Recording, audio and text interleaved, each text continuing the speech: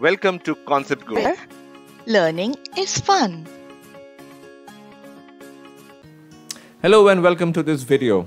This is about the plants in our surroundings, and in this video we will discuss the parts of a plant and their functions. We see many plants around us. They are of different shapes and sizes. Some plants grow tall, some stay short. A tree is a big and tall plant. A shrub is smaller than a tree. A herb is smaller than a shrub. Most plants have two main parts.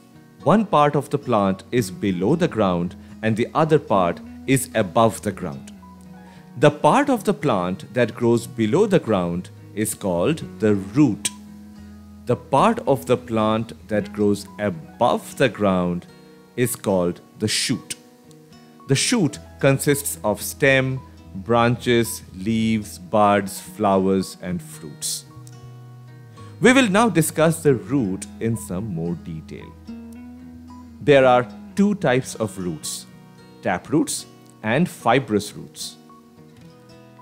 A taproot is a long, thick root that grows from the base of the stem.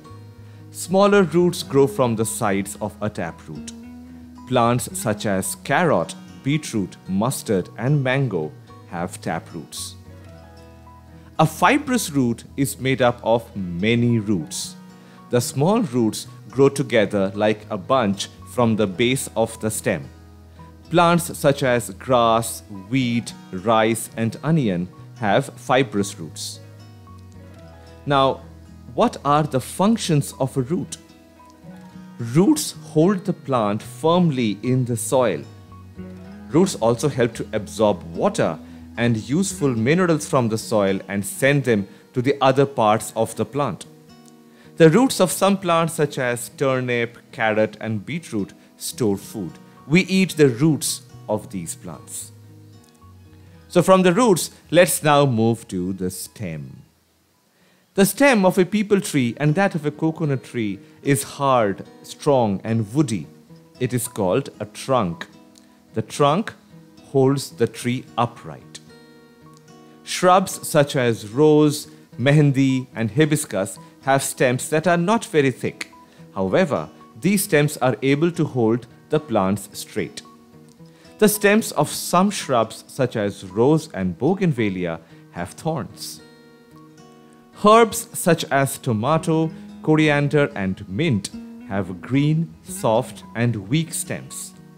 The stems of these plants are so weak that they cannot stand straight.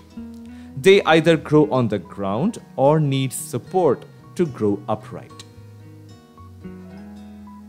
Climbers such as money plant and pea need support to grow upright. And do you know what are creepers? Creepers such as watermelon and pumpkin grow along the ground.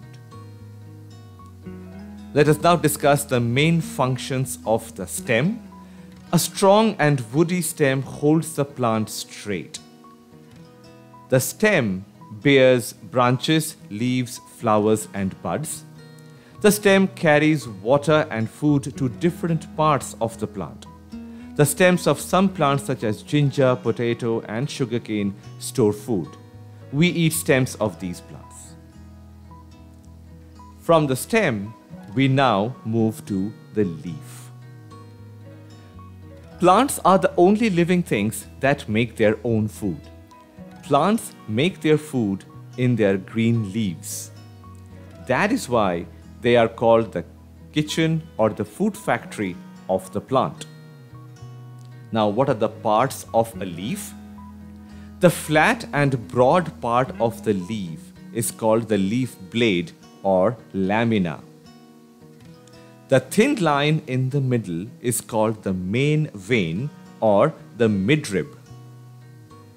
A number of very fine tubes branch out from the midrib. These are called veins. Veins bring water and minerals to the leaf from the roots and carry food from the leaf to the other parts of the plant. A leaf stalk or petiole attaches a leaf to the stem. The underside of a leaf contains many tiny pores. We can see them only through a microscope. These pores are called stomata. The singular of the word stomata is stoma. Stomata help the plant to breathe. Air enters the leaves through the stomata. They also help the plant to give out water vapor into the air.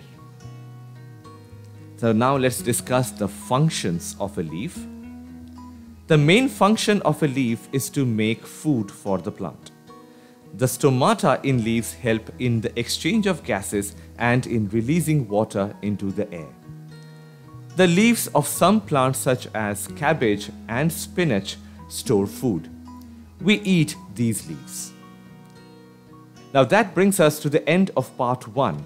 Do join us in the part 2 to know about photosynthesis. Thanks for watching. Please like, comment and subscribe. Press the bell icon for our latest videos.